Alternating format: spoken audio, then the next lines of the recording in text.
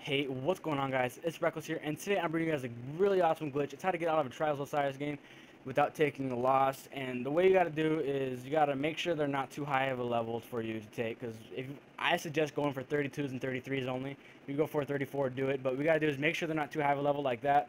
And if they are, go to Settings and go to Change Character. And once you do that, you'll be out of the game completely. I'll show you that you're out of there and without a loss, and it'll be the fastest way to get to Mercury and get the 9-0 win. So I hope you guys enjoy this game. Abuse the hell out of it, and yeah, I'll see you guys later.